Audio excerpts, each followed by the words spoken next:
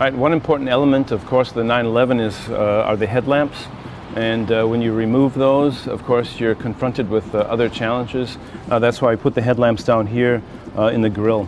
It's very important for us to maintain the character of the GT2 RS, which is a car that's basically underneath. Yeah, one feature that we're particularly proud of is, of course, a race car has a lot of add-on parts. This whole element here is added on to the existing car underneath. So, of course, we just made the fact visible, that the visible screws, and this overlap here, as it goes towards the back, it automatically creates an intake for the fresh air for the engine. Well, one feature that we're quite proud of is the exhaust pipes. For me, exhaust pipes are always sort of like an element that shows the power of the car.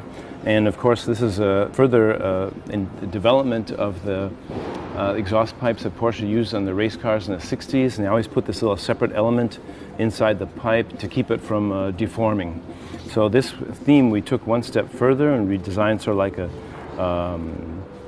an exhaust pipe to be printed out of titanium. But instead, what we went for, it was the real handcrafted version. It's a titanium, but it's all hand welded, which gives it a really nice, authentic, handmade impression.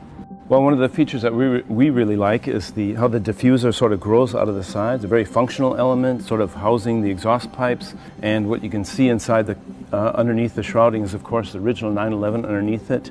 And, of course, from the LMP project, we integrated the tail lamps up in the wings here. Well, typical of a race car is the design of the wheel arch itself. The trailing edge of the opening wheel arch is normally hard and turns into this nice feature which fades out. And it's a very soft feature here which is aerodynamically optimized for the exiting of the air.